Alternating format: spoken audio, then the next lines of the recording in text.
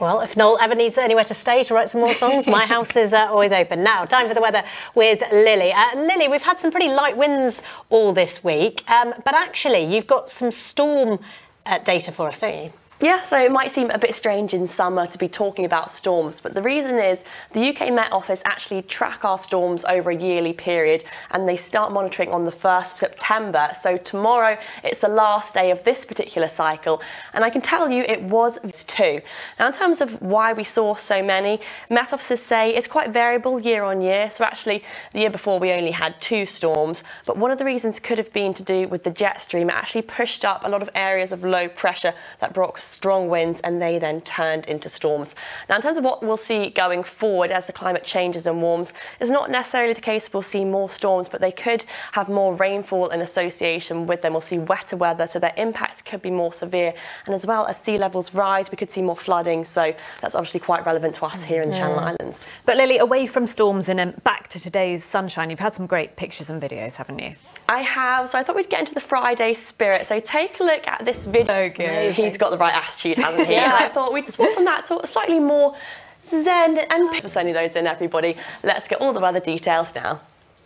Well, we had some bright weather earlier this morning, and actually the sunny conditions stuck with us a bit longer than expected, but it is looking like it will cloud up later tonight and into tomorrow morning. So a bit of a cloudy start to the weekend. We've got the chance of the showers again, most likely if they do arrive, that will be tomorrow morning, but then things should be drying up. So some drier and brighter conditions to come for Sunday. That's the best day to plan any outdoor activities this weekend.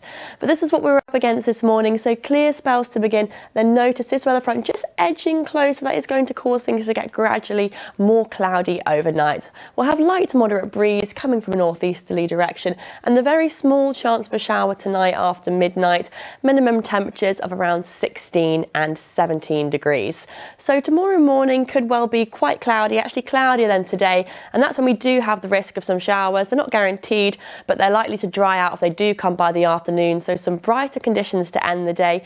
Fairly breezy, winds a moderate force 4 coming from the northeast, and highs of 21 to 22 degrees.